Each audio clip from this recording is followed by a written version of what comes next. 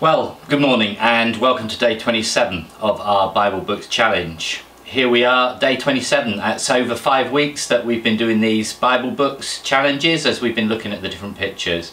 I hope you're still really enjoying, if you've been there from the beginning with me, you're still really enjoying getting involved in trying to work out the pictures, trying to work out which books of the Bible the pictures are representing. And I hope you are spending a little bit more time as well and getting the chance to look into those books in a little more detail and find out a little bit more about what those books are all about, what it is that God wants us to learn from what was written originally and then applying it to our times today as well. Did you work out the pictures 14 and 15? Well, here they are. Here's picture 14 first of all. What have we got? Poison. There's poison, a bottle of poison on the pew. So what do we have here? Well, we have two peas and they're crying, so 2 peas with tears.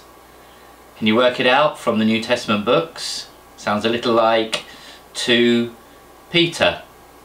This is the second letter of Peter. Now we've seen a similar picture, haven't we, when we looked at 1 Peter. There's also this bottle of nastiness, this skull and crossbones with its tongue sticking out, poison on the pew, to remind us that it doesn't take long for distortions of the true Christian faith to creep into the church, where seats are often called pews. Peter's pleading with the believers to guard against the false teachers, people who come in and teach wrong things, distort the truth and try and teach something that is wrong.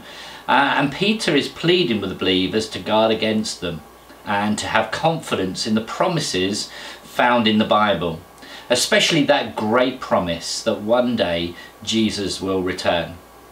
So that's 2 Peter, and well, this next book is another one that is slightly familiar perhaps to you. It's one that we have already done before, so it's another letter in the New Testament, and it's the second one of the letter. And you'll see here, what do we have? Well, we've got a ship, and it's got a stamp on it, a postal ship, you could think, wouldn't you? A postal ship.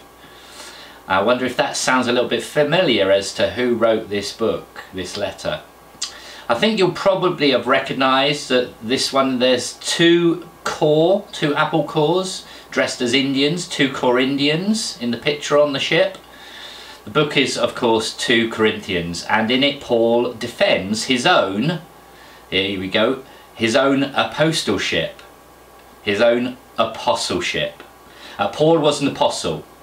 And Paul defends what he's doing because some people had doubted him, as if he wasn't one of the 12 disciples. Well, we know he wasn't one of the 12 disciples, and he'd only met Jesus once, and that was on the road to Damascus.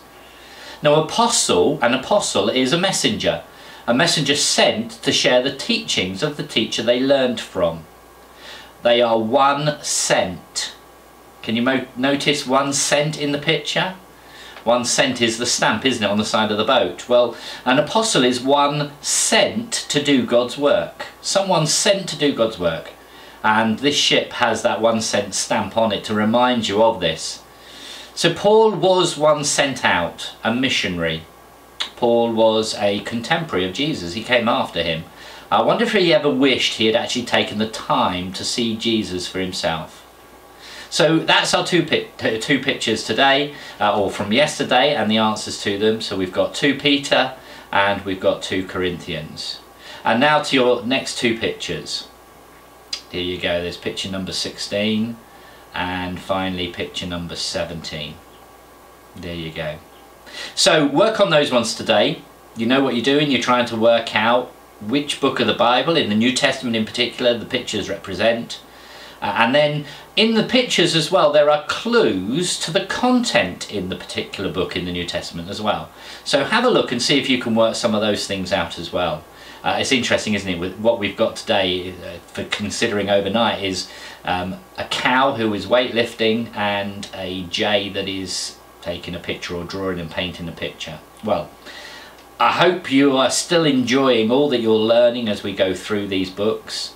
As we do the Bible Books Challenge. Have fun overnight. I'll be back tomorrow with your answers to these particular ones and some more pictures for you to try and work out from the Bible Books Challenge. So take care and God bless.